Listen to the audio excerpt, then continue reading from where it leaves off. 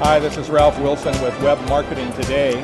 I'm here in San Francisco at AdTech and been fascinated with mobile commerce, selling products and services and content using mobile phones. I have with me today Andy Bovington, who is the VP of Product Marketing for Bango. Your piece of this is that you aggregate payment services, among other things, for your clients who would be people selling various kinds of content to people on cell phones. Absolutely, everything from the large brands right the way down to the small to medium businesses and indeed individuals that have digital content that they wish to sell on a mobile handset. So what's being sold right now through a mobile handset? What kinds of things are being sold? A wide range of things are being sold, all from the traditional ringtones and wallpapers that we've seen in the past, right the way through to the latest music, digital videos, all of those things that are available on the PC are now available for sale on the mobile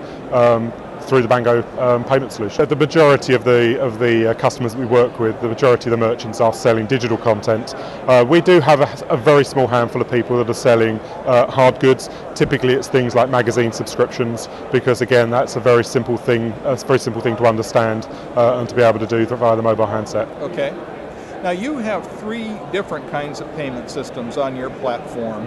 Now the most popular of those is what? Most popular by a long way is paying on a phone bill. Why is it so popular, do you think? The primary reason is, that the handset that you have in front of you, you already have typically a contract with the carrier. You already have a method of payment that's already in place. So there's no further information to collect. So there's no need to enter credit card details or your PayPal account details on the handset. You've immediately set up to pay, single click with your thumb, pay on the phone bill, and the payment just happens. So it's very, very simple to do. It's there's a lot of fear that people have about giving away information to someone they don't know. And I expect being able to pay on, with a company that you're comfortable with on that bill without having to give other information. Yeah, that's kind of comforting. Absolutely, absolutely. And to some extent, if you have to get your credit card out and enter the details, you feel a little bit more like you are paying for something. Whereas just simply clicking to get a music track for a couple of dollars is a very, very simple thing to do. And it's just that little bit of less resistance. It's a little bit more convenient. You may not have your credit card with you. You may not remember what your PayPal details are. So whereas just clicking. People hardly think they're paying. I think I heard you say that. In a lot of cases, yeah, it's convenience buying. It's that sort of impulse buy, and a lot of the content that we see people purchase is indeed, as I say, digital media. It's the latest music track or the latest video. Now, with these carrier billings, you can do recurring billing, I'm assuming? Absolutely. Okay. Yeah, we can charge either per individual download for a timed access, so we'll give you access to maybe some news information for a day. Or you can do a recurring subscription billing, which can be pay monthly or pay weekly, that sort of thing.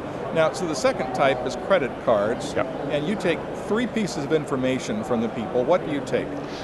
Very classic credit card information, so the credit card number, the expiry date, and the 3-digit security code. The credit card payment flow is very much like you'd expect to see on a PC site. So if you're sat there on a PC, you'd enter those details, hit buy, away you'd go. On the mobile, you do exactly the same, except obviously the screen's slightly smaller. Now, will you also capture their cell phone number? We don't capture the cell phone number within the flow, but we do have access with some carriers to the telephone number. We use that for security reasons. Because from a merchant standpoint, you're selling to someone you have no way of knowing or getting in touch with, perhaps, that may be ripping you off. Yeah. So there's, when I sell stuff on my website, I want their name and their address and their billing address and their phone number, and check the zip code against the whole shot, because I don't want to get ripped off. How dangerous is it to get ripped off for a merchant, say selling digital goods? Is that common? Not with the Bango system, because in a lot of cases we take most of the risk on those side of things. So if we collect payment for you and we hand through our payment back to you for provision of the content, so if your download page, once we've done that, we've secured payment. We know that we will get paid by that consumer. therefore you as a merchant will get paid. So we take a lot of that complexity and risk out of the system. Now, the third kind of payment then is PayPal. Correct. You can set up that. Now a merchant can set up PayPal themselves. Yep. But you can set it up as one of 3 different systems. Yeah, the majority of the customers, the majority of the merchants that come to Bango for payment are looking for carrier billing. That is the most convenient, it gives the highest success rate. Things like credit card. Credit card's important if you're, for example, selling music with rap lyrics. Rap lyrics may have adult themes which may not be permissible to be sold under, say, the AT&T network. Credit card can be used in those instances. Now, security is always a question. Sure. How secure is this for credit card? Putting my credit card into my cell phone or smartphone, how secure is that? It's as secure as the web is today. So, you know, a lot of the technologies we're seeing being used here by Bango are standard web technologies. This is about bringing the internet to the mobile phone. The first hop is obviously from the handset to the carrier, and that is provided there are secure mechanisms by which that data is transmitted. From the carrier to us, that's just a standard web connection, and that will use the standard secure ways of doing web connections. The connection from us to the billing provider, that is by far the most secure link we have.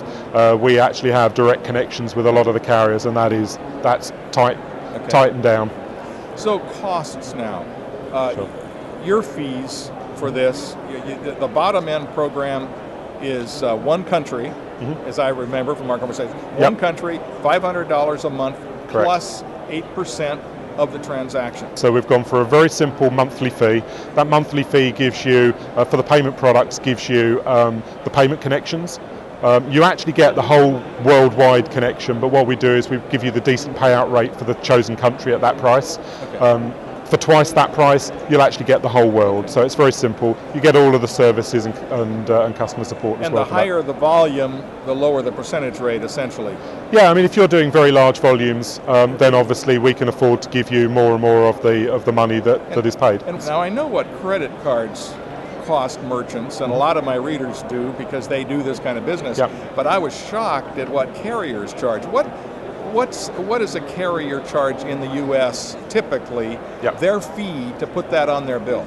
So typically the fee in the US at this point in time is around about the 30 to 35% mark. That's what they keep.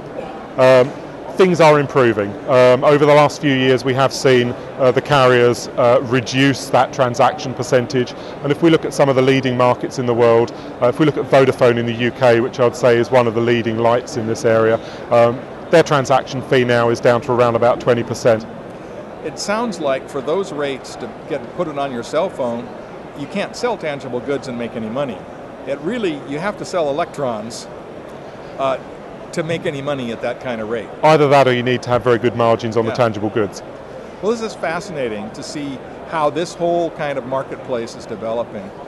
Tell me a little bit more about your business and what you do. So Bango as a company, we've been going now for 9 years, since '99. We focus primarily on content providers, on merchants and brands that are looking to deliver marketing out through the mobile web. We do 3 things. The first thing we do is we help them generate traffic to their site.